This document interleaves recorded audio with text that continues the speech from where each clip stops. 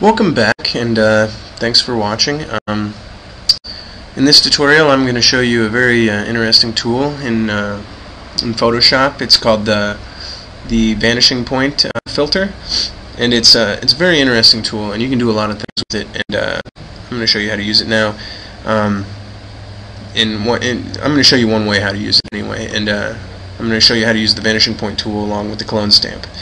And the clone stamp, as you know, is often used to cover things up in photos, or get rid of things that you don't want. Maybe you don't want this little light spot there, or maybe you want to get rid of one of these levers, or maybe you need to crop down your image and you need to extend one side or the other of the image. And this is a good way to do that, and I'm going to show you kind of how this works. The first thing we need to do is go to our layers, and we will unlock the background layer by double-clicking on it and selecting OK, and then we can hide that. And let's go ahead and make another layer so that we can save our background. Actually, what we'll do, let's go ahead and, instead of making another layer, let's just go ahead and copy that layer, that first layer, and you can do that just by dragging it into the new layers area. So we're going to work on that layer that is a copy now. Okay, what we're going to do is go to filter. Actually, first let me show you why this is a good tool. And what we'll do, and I'll show you just real quick. It's I'll grab the clone stamp, and I'm going to zoom in a little bit. Okay, let's say we want to get rid of something in our image, like this bar here. What you would normally do is you'd grab the clone stamp and you would sample an area from down here, maybe, probably a lot closer, but this is a good way to show you. If you sampled it from down there, as you can see, you get the image, but the bar is quite a bit smaller than that lever. I'll go ahead and cancel that. So you see that the width here is quite a bit smaller than the width there. Okay, so let's go into the Vanishing Point tool now, and I'll show you how it's different. You go to Filter, to Vanishing Point, and we'll go ahead and we'll zoom in on that. Actually, the first thing that you need to do in this tool is select your Vanishing Point areas, and you need to select your 4 points of your Vanishing Point. And I'm going to just go ahead and select here.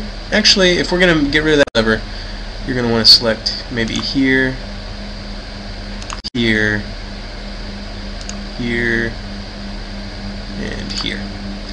And that's all the more of the selection you need to do, because you're just going to be grabbing from somewhere in here. You need to be able to grab somewhere with inside your selection, and you can move your selection up and down like this. If the selection turns a different color than blue, you want to make sure that it remains blue like this. Okay, so now I'm going to go ahead and zoom in a little bit, and I'll just grab my zoom, my zoom tool there. And I'll zoom way in like we had it before. And as you can see, you have a clone stamp tool in this this area. And you work it the same way. You have your hardness, your opacity. Diameter is going to be pretty much the size of the brush that you're using. And in the same way, you press Alt and make a selection of the area you wanted. I selected from about here last time, and I'll do the same. And as you can see, as you move up and down the tracks, the selection gets either bigger or smaller in your Vanishing Point kind of grid that you selected.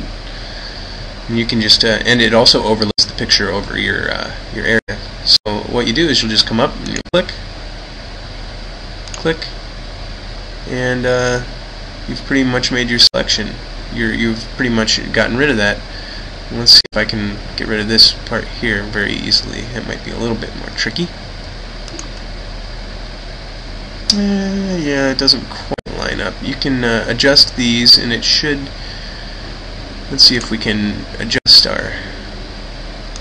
If we adjust our path here, and then maybe that'll make that a little easier.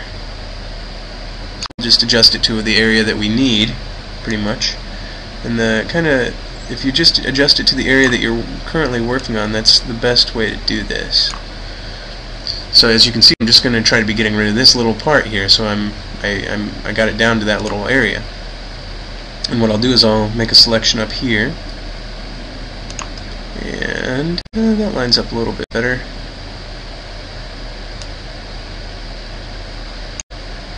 Not 100%, but pretty good. And you can certainly get it 100% if you take a little bit more time. But I'm not going to, because I want to show you another thing that you can do with this. But as you can see, and actually I'll go ahead and just show you. I just clicked OK and went back to the image. And pretty much you've gotten rid of that lever. And take a little bit more time and make sure that it's perfect. But that's pretty good. I'm going to go ahead and go back to my filter, vanishing point. Oh, actually, sorry. Let's say you need to size down your image, and you're left, after you size it down, and I know that you've been in this situation before, and you're left with something kind of like this maybe, and you need to extend. Well, let's do it on the other side, just because the tower is not over there. You've been left with something like this, and you need to extend it. Vanishing point tool is a great tool for that, and I'll show you. Go to filter, vanishing point, and let's get rid of that one. And you can just press backspace or delete to get rid of that one, and make a new one. And let's go ahead and you can kind of, what I said before, you make a work in small areas. So you click your 4 points that you need, and then you see how it's red there. That's not good. I'm going to go ahead and extend that to the end of my page, and we're going to figure out how to make it blue. Okay.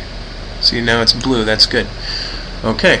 And then go ahead and take your clone stamp and make a selection somewhere, maybe right. You want to get kind of something a little precise that you know you can line up with somewhere else. So I'm getting it right in the corner of this little beam here, so that I can kind of get into the corner of this little beam here. And just work like that. And then, so I've gotten that little area done. And then let's go ahead and get rid of that. Let's just, I'll only do this area. I mean, the sky is going to be tough. You can figure out how to do that on your own. It's always tough to do the sky, but this will really help you to do it. I'm going to show you. I'm going to just show you how to extend this kind of bridge area, because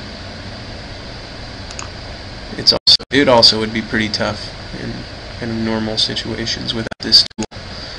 Okay, once again it's red, so we got to figure out how to make it blue. And what you do is you'll just drag around these anchors until it gets blue.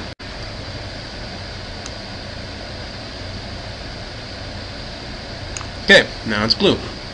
Now select your clone tool, make your selection. And I'll just select somewhere that I know that I can find over here. Oh. Didn't get anything selected, so I'll try again. Oh, you have to select with inside your vanishing point tool. Remember that. I didn't just select there. And now you can see you have your selection. And you can extend it just like that. Okay. Now, let's go ahead and I'm just going to move it down like this to save a little time. I usually like to make a whole new selection, but this should save a little time maybe. If I can get it.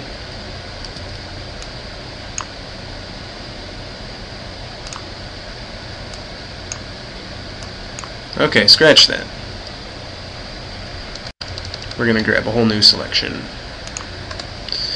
So I just delete that by pressing backspace or delete on there, and you can just grab a whole new selection. Whoop.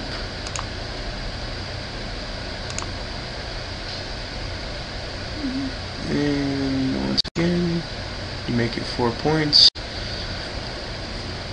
Make them blue. You can elongate it and press Alt to get your selection.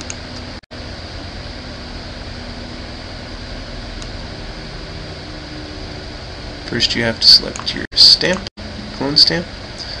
Alt to get your selection. and move it on down the line. Okay, starting to look pretty good. I'm going to do this next chunk just in one piece. Like I said though, work in smaller sections, but I'm going to do this last one in one piece.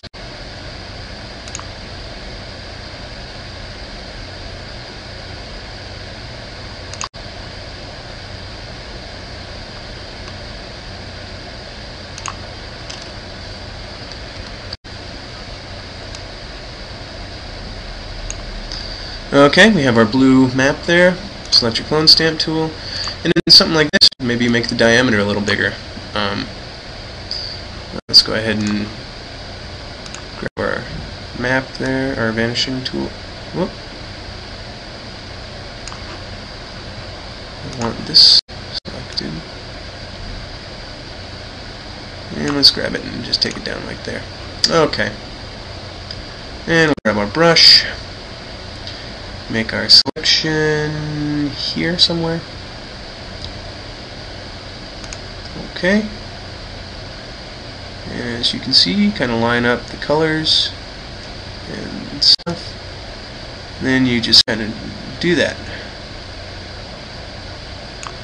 And then make one last selection. That ought to do it.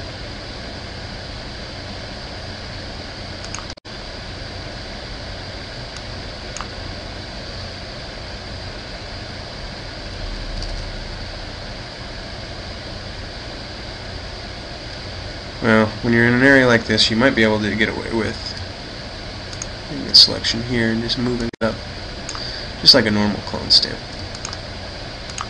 Okay, so now that's done, and you can see that, and I'm not going to do the sky like I said, but I'll press OK, and you can see that you've pretty much extended this area, and you can kind of go in and work with it a little more. I obviously have a little bit of an opacity going on here. That was probably done in the vanishing point tool. But if you go over it a little bit more, it looks pretty good. It should look more like this, all across here, and it works really well. And that's pretty much it for this tutorial. Thanks for watching. I hope you learned something. Tell your friends. Please subscribe to my channel. Thank you very much.